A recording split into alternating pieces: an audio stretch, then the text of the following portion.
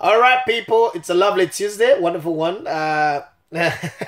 Yesterday's bet advice was bad, right? Yeah, that was very, very bad. Very, very bad. Very bad.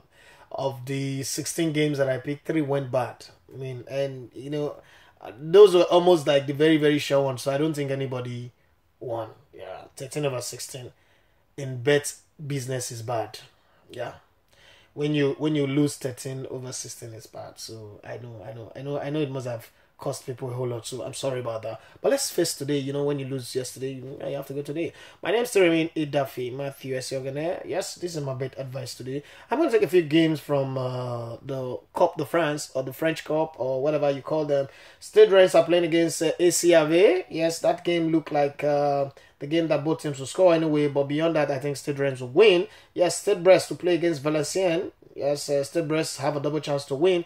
The club that is pretending to be Paris Saint-Germain, Paris FC 98, playing against Resta FC 93. It's a double chance for Paris FC on this one. Racing Strasbourg, remember them? Yes, they're playing against Chamois Niort. Yes, that game is a 50-50. Both teams will score in that game as well. RC playing against AC Ajaccio. I think this game came pretty too early for both of them, so one of them is obviously going to be eliminated out of this game. But I think RC Lens would win. It's a double chance for RC Lens. FC Sochaux playing against Gazelec Ajaccio. Is FC Sochaux straight to win this one. Stade Lavaliers playing against Troyes. Troyes have a double chance to win. UC Orleans 45 playing against Tours. Tours have a double chance to win. Olympique de Nîmes playing against LB Châteauroux. Yes, this game, Olympique Nîmes have a very, very bright chance to win this one. AJ Oze playing against FC Borg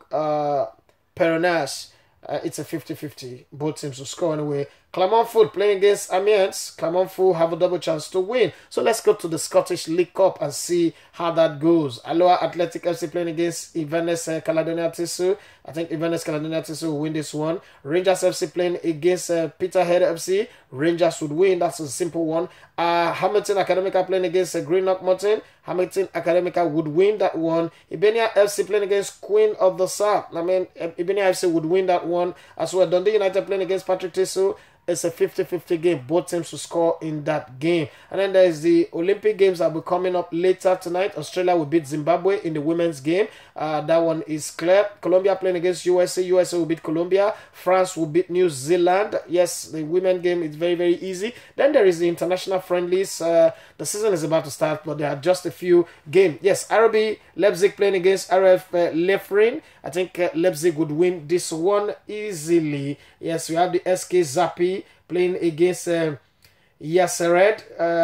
SK Zappy would win that one as well. Wolfsburg playing against VfL Wolfsburg playing against AS Saint-Etienne. Wolfsburg would win. Athletic Bilbao playing against Borussia Dortmund. I think it's a Borussia Dortmund win, but this game both teams will score. That's the easiest bet on that game. Bayern Leverkusen playing against Offenbach Akikas. Bayern Leverkusen would win. UD Almeria playing against Malaga. Both teams will score, but I think Malaga have a better chance to win that game. Yes, Elche would win against Oriala CF. And then finally, Rio Zaragoza will play against CD Ebro. I think Rio Zaragoza will win that one. That's all that I've got for you today, folks. I do hope that today will come better. Yesterday, three games that just didn't go well. I know that it affected a whole lot of people because the comment I received tells me that they just came in at the top, at the middle, and at the bottom. So almost everybody who picked at least one of those three, and it wasn't good. I'm sorry about that one, but it's a bad advice. It doesn't mean that